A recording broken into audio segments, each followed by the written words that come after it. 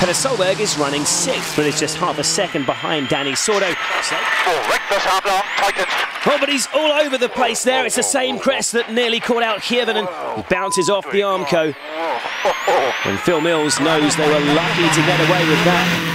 Petter's little slip-up is also good news for his older brother Henning, who was just over 5 seconds ahead before this stage.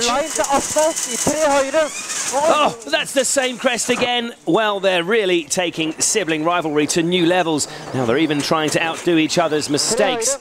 It's a costly one for Henning, though. He loses 4th place to Sordo on this stage. I went out, really went out. And I spin and I have to stop and drive again. Was it over a crest into a right-hander? Yes.